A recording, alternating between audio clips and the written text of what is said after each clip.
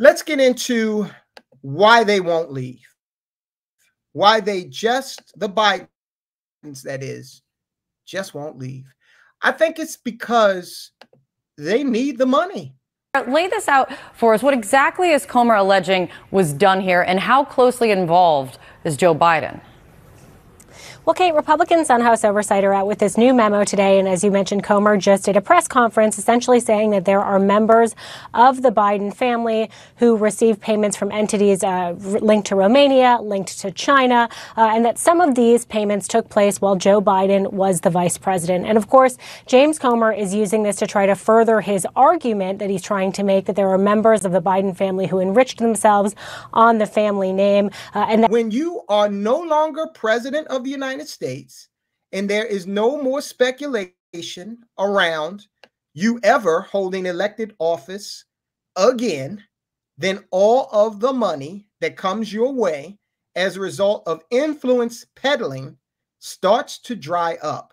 And listen, if you want proof of that, Hillary and Bill, they had the Clinton Foundation, and they were out there, you know, basically telling foreign governments, yeah, you kick us some money and, you know, we'll go to the Senate, our buddies in the Senate. Next time Mitch McConnell comes over to the House for a cookout, talk to him about, you know, this legislation that's important to you. They were doing that internationally and here domestically. They were running an influence peddling scheme under the guise of a charity that they called the Clinton Global Initiative. Okay. Clinton Global, they're a shadow of themselves. You know, they got to keep it running because they do still have a modicum of influence. Although, when's the last time anyone seen Bill Clinton? I haven't seen Bill in quite some time. And the last time I saw him, Bill was gaunt. Okay. I don't know. So I don't know where he is. But anyway, Joe and Jill Biden, come on now, New York Post, cooperate here. Joe and Jill Biden have refinanced their Delaware home 20 times. Now they've got other properties that they've refinanced, I think, a total of 35 times. Okay. All right. So they've raked in $4.2 million from the $350,000 property. Wow. That's a lot of refinancing. Okay. Hail to the cha-ching. President Joe Biden and First Lady Jill Biden treated their various Delaware real estate holdings like a personal ATM for years, taking out several mortgages and refinancing a whopping 35 times, according to a report. The couple said to boast a net worth of $10 million, allegedly borrowed $6 million on the properties over the decades. Okay, now I personally believe that the Bidens have more money than that. I could be totally wrong here. I could be totally wrong. Some people look like they have money, right? But are mortgaged to the hilt, like the Bidens are, right? So if they indeed, and let's talk about net worth. Net worth does not mean you have $10 million in cash, all right? That just means that you have assets worth $10 million, okay? Can you put your hands on 10 million $1 bills at a moment's notice? No. Okay. So they got a net worth of 10 million and they got $6 million worth of equity that they've taken out of properties.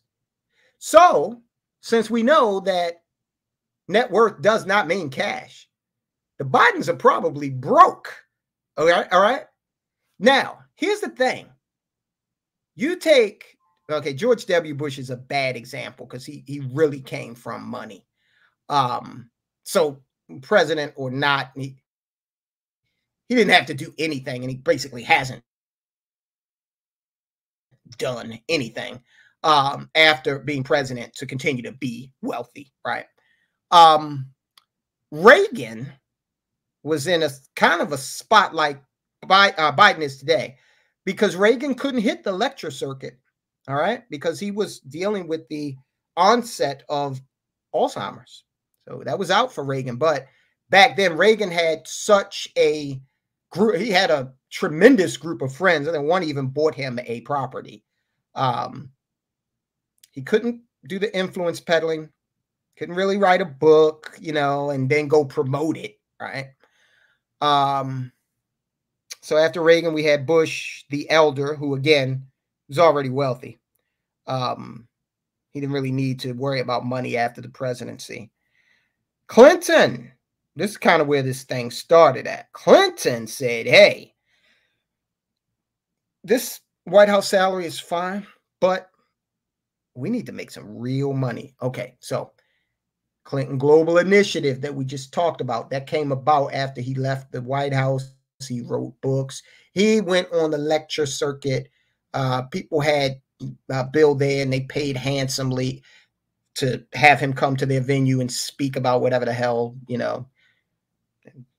international bratwurst conventions, gathering of bratwurst manufacturers, keynote speaker, Bill Clinton. Okay. National Curtain Foundation, the lobby for the curtain manufacturers of America. Keynote speaker, Bill Clinton. Then Hillary got into the game after she, Hillary was there in the White House. She was actively involved. She was one of the more actively involved first ladies in policy. Okay. Usually they give the first lady some little pet project. Nancy Reagan had Just Say No to Drugs. Laura Bush, she was a librarian. So, read more, kids. But not Hillary. She was actively involved. So between Bill and Hillary, they made a mint off of influence peddling and lecturing. Okay.